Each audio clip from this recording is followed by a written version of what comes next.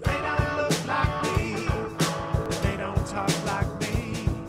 They don't look like me. They don't talk like me. They don't look like me. They don't talk Hey, welcome like back to the Comic Shop. I'm Pat with Eugene. How you doing, buddy? I'm doing pretty good. Still doing good. We hope you got a little snack, maybe use the restroom, and more importantly, we really hope you enjoyed those top 5 Captain America badass moments. You know the deal. Take another shot. Take another shot. Take another shot. But yeah, and if you haven't checked out the Dark Knight Rises teaser yet, definitely hit that up as well. Anyways, moving along, part 2 today. We're going to have a little fun talking about a fun video game that recently came out called Champions Online. Now, for those of you who aren't aware of it, Eugene, why don't you break it down for me? Give me the cold, hard facts, the basics of Champions Online. Well, you know, it's actually not a brand new game. It's actually a reboot of an older online game called City of Heroes or City of Villains. It's actually from the same creators, and it was basically released as a free-to-play online game. And, you know, a lot of online games just don't have very high graphics, and it's usually a set of like 5 people stuck in a basement trying to put together a product to sell to the AAA title games.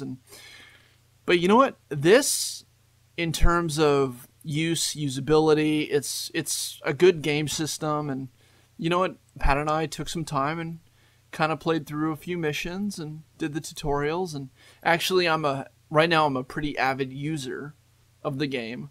You can actually find me Omega Gene if you decide you want to play along with me. Do it. Do it. But I set a character up for Pat. Yes. I had a blast. I was like, you know what? Why don't you try and make him like Deadpool? And I gotta say, you did a bang-up job. He looked very Deadpool-esque. We named him Merc with a Mouth as a little play on the Deadpool character. So I had the cool costume and the double swords. And yeah, it was really fun. It was interactive. I kind of ran around and did some stuff on my own for a bit. And then I did some co-op stuff with some other people that were online at the same time. So yeah, you made yourself a little super team. A little super team. It's hard to imagine Deadpool on a team, but I was, and yeah, I had a blast. It was really fun. What would you say, as someone who plays a lot more games and is more knowledgeable of the technical aspect, what would you say are some strengths and some weaknesses of this game? Some strengths are probably the customization of the characters you can actually create. Usually, when you get into like Marvel Alliance or something along that line. You're definitely stuck with a very generic character that's probably well known, and though it is fun to basically play as characters that you kind of iconize, creating your own character there's just something to it. There's something about that ownership and knowing this is my character. No one else has played with a character that looks like this. It's not Spider-Man or Captain America. This is me. This is my character. So would you say that that's definitely a strength that would maybe kind of distinguish it from the Marvel Ultimate Alliance per se? Oh, absolutely. Okay. Absolutely. But what's the flip side? What's maybe a weakness of the Champions? You know what? Content. Okay. You can probably play through the entire, all the missions and stuff within a month. And for an online MMORPG, that's not a good thing. If you're playing like WoW, you have months and months of missions and new expansion packs being released all the time. But you know what? For the right price, it's free, essentially. That's huge. Yeah, but there are some limitations because it's free, and there's a lot of content which you do have to purchase. I mean, the game makers do have to make their coin. Yeah, it's not cheap to do this, and it sounds fair. I mean, the basics is free, so you can get into it right away. But if you want some extras, if you want some more, some better powers, or some really cool transportation abilities. That sounds completely reasonable, I would say. I mean, average video game initially to purchase like $60 now. Yeah. Yeah. So you're paying less up front, and you might pay some more on the back end. But so would you say it doesn't have high replay value due to the content? Maybe as a single player, but maybe if you were playing with other people, it would still have good replay value? You know what? Joining up in a team with a group of people is probably a lot funner than playing alone. I mean, that's for the point where you're like, oh hey, I'm hanging out with my buddies, I'm doing something awesome, I'm fighting some villains, I'm growing some powers, and look, I'm gonna shoot some fireballs.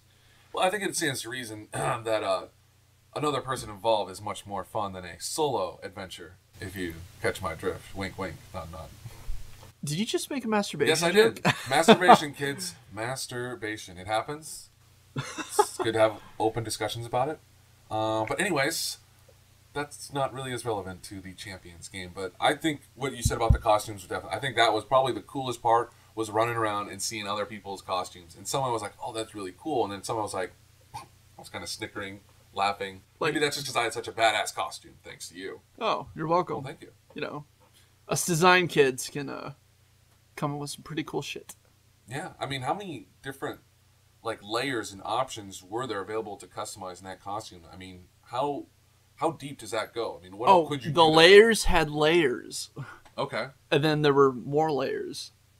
So everything from just the style of your mask, if you had a mask, the look of the mask, whether you got long sleeves or spandex or cape, And then there's all the color variations on top of that. It's not just, oh hey, I'm gonna have, black shields and that's the only option I have. I'm going to have that item. I'm going to decide whether it's going to be cloth or leather or metal, and then I get to further choose the different colors, whether or not those things get symbols on them, and it's really building your character, and that's probably one of the very noticeable high points of the game is the customization of your characters. Well, I think that also leads into the fact that, you could play with a certain character for, I don't know, a couple months, and then you might say, you know what, maybe I'm ready to try something different. I could make a whole new character.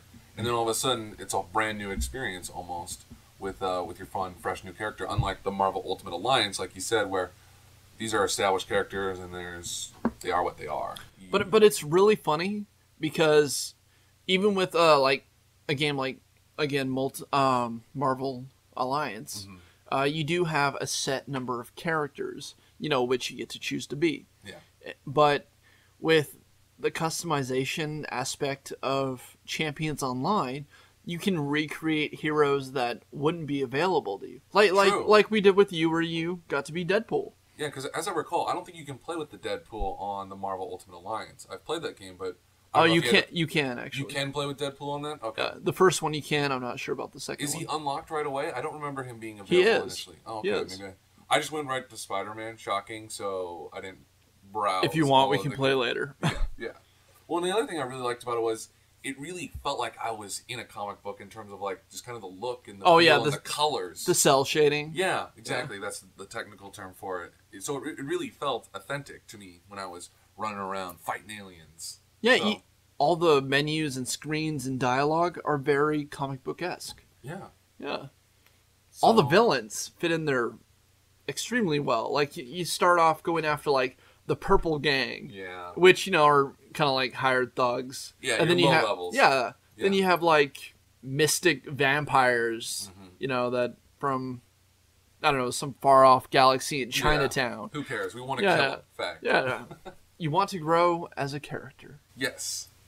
Well, I tell you what, Champions Online is a lot of fun. I highly recommend anyone out there, look it up, check it out, have a blast, get some friends together. Okay. Yeah. And speaking of heroes and villains, it's Hero and Villain of the Week time. Yeah. Woo. So, I believe you are villain, my good sir. So I will cede the floor to you and spit your venom. Who's on your list this week? TurboTax. Okay. You know what? When tax season came around, I ended up paying $200 to use their service, and came 3 months of trying to figure out their system. I basically maxed out my credit card using their system, which in hindsight wasn't a great idea. But it was kind of crunch time, and to get help, it's $30 for 10 minutes or something, or 20 minutes, which is incredibly absurd. But well, anyway, when it came down to it, I finally was like, all right, I'm gonna give it one last try. And there's a phrase: insanity is a person redoing the same actions, expecting a different outcome. And I got to do, again, because I'm a very logical person, I kept doing the same thing going, this should work. And I don't understand why it doesn't. And guess what? It finally worked. It wasn't me not understanding their system. It was their system having an error. Yeah. Yeah, but the way they presented, like, there's a problem with you. Okay. And you're like, all right, so, I missed a step or, something. But because I was trying to use their system for so long, I ended up racking up an extra 15% compounded interest on how much I owed the government. So, in the time... Because I thought taxes had to be done by like April 15th. Yeah, I had an extension. So you had an extension, and then during the time you were trying to take care of it, they added another 15% because it went beyond yeah, it's compound. Yeah. Okay. Every month, every 30 days, they add 5% compounded. Was that known up front? With Yeah, that was. Okay. Yeah, but it was one of those things where like, look, I'd rather file for an extension than just not file for taxes. So yeah, and you probably weren't expecting it to reach 15% either. You probably absolutely were expecting not. It to get like 5 at maybe. Yeah. I was like, okay, I'll take 5%. That's not too bad.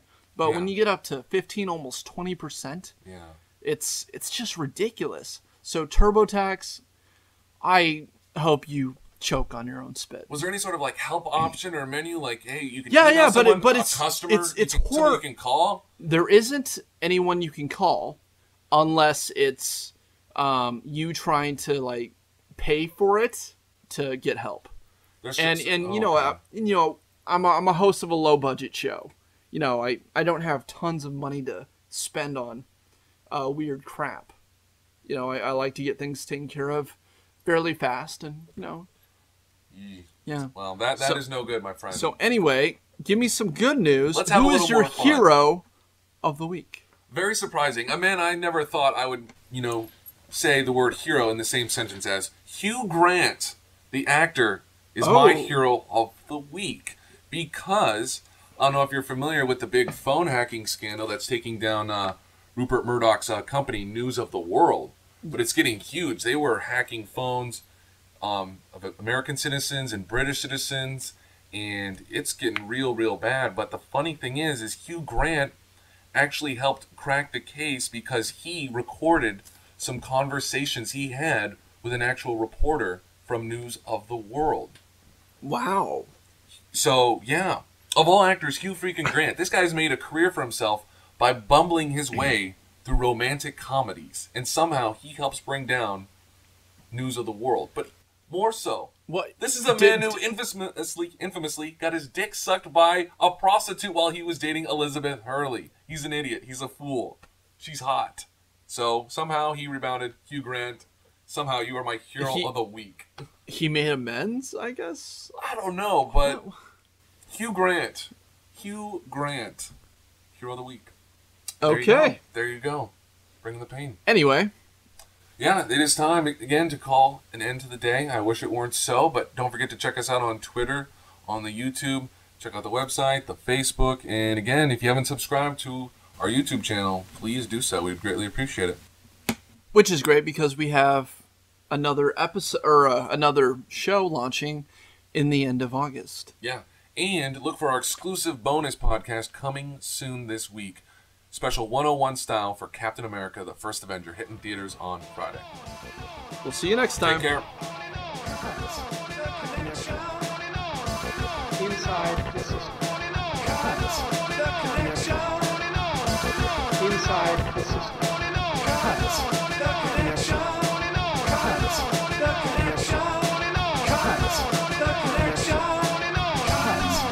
The connection.